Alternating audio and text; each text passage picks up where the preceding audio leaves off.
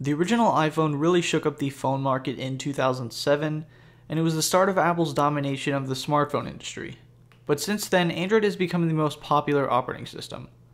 The iPhone 6 is Apple's response to the ever-increasing sizes of smartphones, as it's now offered in a larger 4.7-inch form factor with an even slimmer aluminum build. The G4 is LG's latest flagship device that packs in some of the most powerful hardware, a killer 2K display, and an amazing camera along with the latest version of Android. But is it enough? How does LG's G4 stack up to the iPhone 6? Let's find out.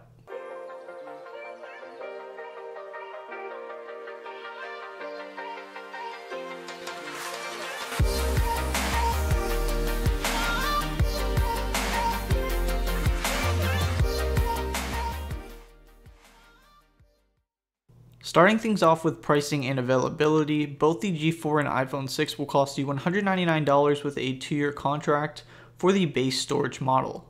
The iPhone comes in 16, 64, and 128GB flavors, while as of right now the only storage option available for the G4 is 32GB. However, the G4 does have a micro SD card slot that supports up to 128GB, so that's definitely something to consider.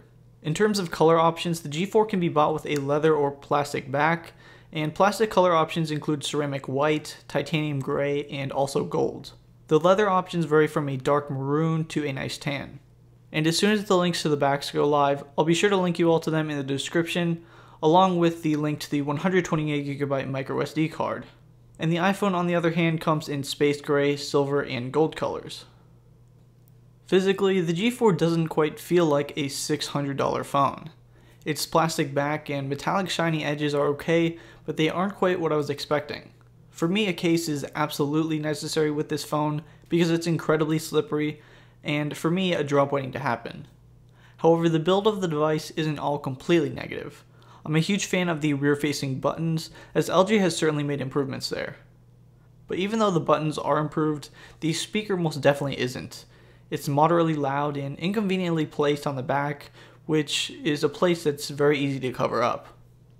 Moving over to the iPhone, Apple has kept the metal backing, but this year it has smooth curves going around the edges, which makes it much slicker than last year's iPhone 5S. Aesthetically speaking, I truly hate the new antenna design. Apple has outlined the top and bottom of the back of the device with these ugly looking antennas, and along with that there's also the protruding camera, which just doesn't blend well. For that reason, I've been using the Rearth Ring Key Fusion case. It's the best one I've used so far, and I'll be linking my video review on screen and also in the description. And like the G4, the iPhone 6 also suffers from that same poor speaker quality, but if I had to take one, it would be the G4's. Moving over to the front of the G4, we'll find a beautiful 5.5-inch Quad HD 2560x1440 display that completely dwarfs the iPhone 6's 4.7-inch 750p resolution screen. And side by side, the G4's panel looks much sharper and crisper. The difference is even more noticeable when viewing a higher quality 4K video on YouTube, so there's no doubt in my mind that the G4's display is much better than the iPhone 6's. When it comes to iOS devices versus Android devices, software will always be the differentiator. And if you don't like iOS, then go with Android. And if you don't like Android, then go with iOS.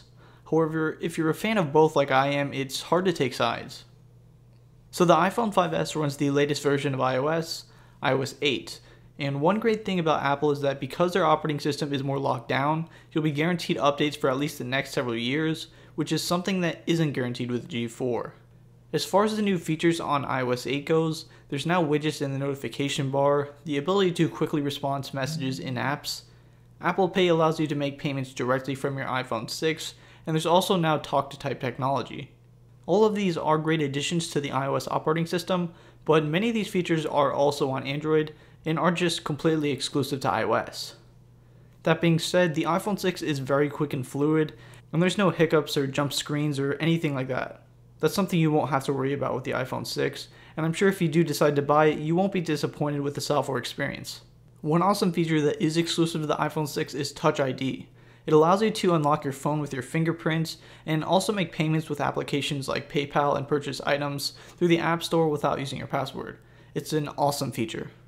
When it comes to the software on the LG G4, I personally am not a huge fan of LG's custom skin. Things like the stock dialer icon not matching up with stock Google icons is something that bothers me. However, there are some definite pros to the openness of Android, which means the software can be completely customized by the user, so if anyone does end up purchasing the G4, you can always change the software to your liking. A couple cool features include smart settings, which automatically turns on Wi-Fi as soon as I get home, and it also toggles it off when I leave home. Another feature is smart cleaning, which is great for people that don't know how, or just don't have the time to go through and unclutter their device of unwanted files. Smart cleaning can be set to remind you to clean up your device every week, month, or not at all, so that's pretty awesome. Moving on to the battery life, the iPhone 6 rocks a smaller 1810 mAh battery that will last you through a full day. I've been putting it on the charger every night with about 10 to 15% left, which isn't as good as the G4, but it is decent. The G4 on the other hand boasts a larger 3000 mAh battery, and considering the display has 2K resolution and is 5.5 inches, I've been very impressed with battery life.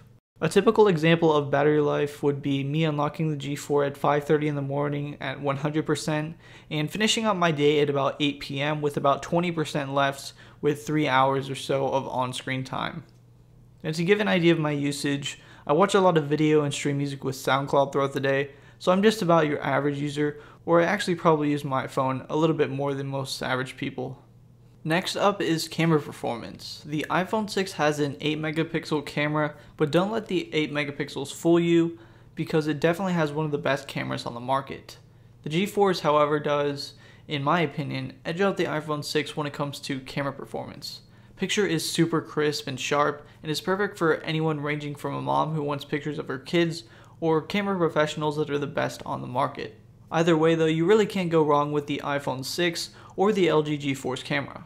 One major difference between these two devices is obviously going to be their size. For anyone with smaller hands, the G4 probably isn't that great of an option unless you're okay with two-handing the phone all the time. And if you don't have access to either of these devices, I would highly recommend heading down to Best Buy to experience both of them before you make your purchase. Now the LG G4 is an incredible phone. It features a killer display, good battery life, and a great camera. The iPhone 6 offers a polished operating system, new updated screen size, and a stellar camera as well. For me, I prefer the G4 because I enjoy Android and the larger display, but which phone is best for you? Well, that choice does have to be made for yourself. If you enjoyed this video, please do give it a thumbs up, subscribe for more content like this, and I'll see you all in the next video.